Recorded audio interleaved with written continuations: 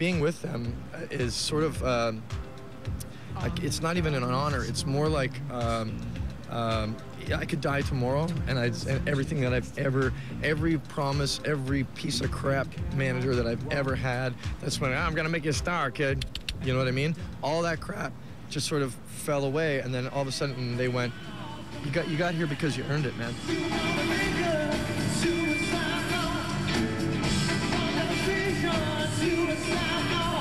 Are you relieved to be back? To be brutally honest, I mean, it's not like we ever stopped or anything. I'm feeling there's a storm coming over here. It's starting to get really cloudy.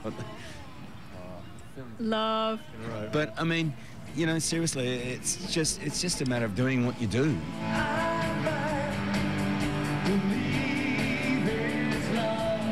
2007 will mark the 30th anniversary of your band, as well as, which is this great joyous event, as well as the 10th anniversary of Michael's death. Is that not true? Of course, we all miss Michael, and but you know, as you said, it's nearly been 10 years now, so we're over-dwelling on it.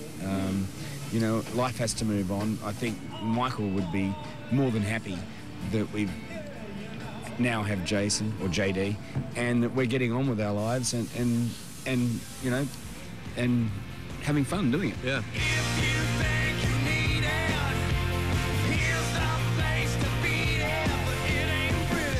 We're talking Richard Branson about being the first band to go up in space and do a 45-minute set in orbit on his thing next year. I'm sorry.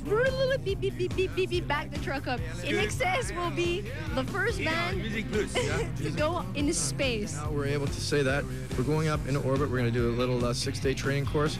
We go up for 6 hours, orbit around the Earth. We play a 45-minute set that's simulcast around the world, and then we land. Okay, you got the sweetest deal ever. High five. I know you worked hard, but still, man, that is awesome.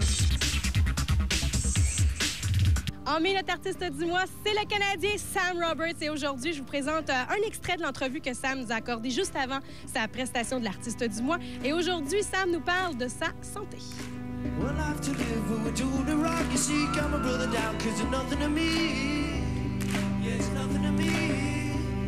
Est-ce que tu fais du sport? Est-ce que tu te tiens en forme? Ben, quand